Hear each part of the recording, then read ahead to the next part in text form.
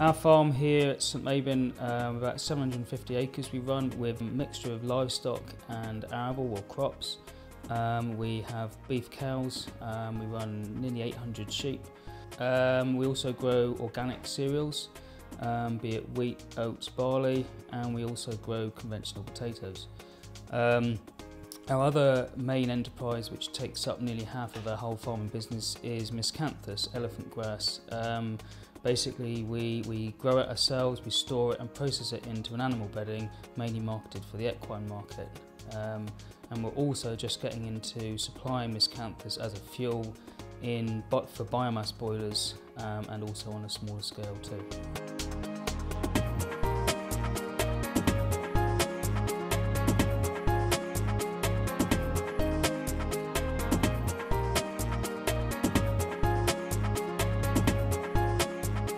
We are organic and we're trying to be self-sustainable. We were using an awful lot of electric and an ever-increasing amount of electric because of our process. Each year we were adding extra bits. We use well over 100 kilowatt of motors at any one time, and our electricity bills were going through the roof. So we were looking at what we could do to reduce our energy bills.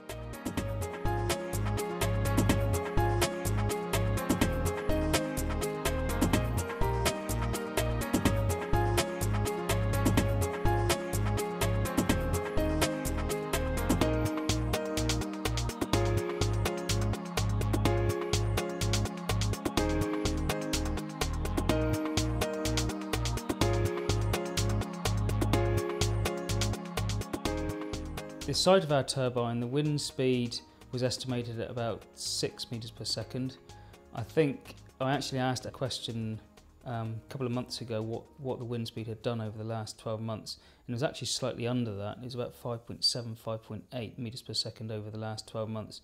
But the turbine itself, in the first 12 months, had done just over 190,000 units. Which we were very pleased with, and that just shows that the average wind speed over the year was slightly down on what it would be in an average year. So we were pleased with that.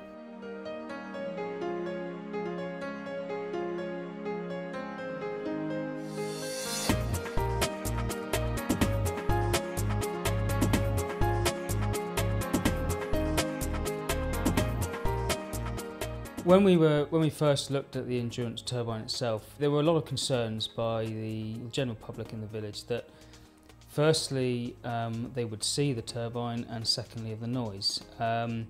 We soon got over the issue or the visual issue. People didn't seem to worry too much because there wasn't a direct view at this side of the village.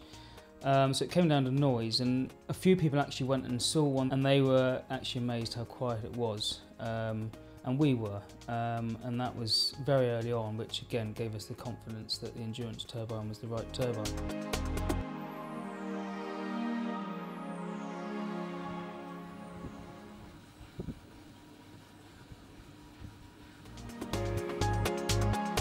Since the turbine has been up, nobody has ever complained about the noise of the turbine. I've had a lot of positive comments that people actually like to look out their windows and see the turbine in the morning to see if it's spinning or not.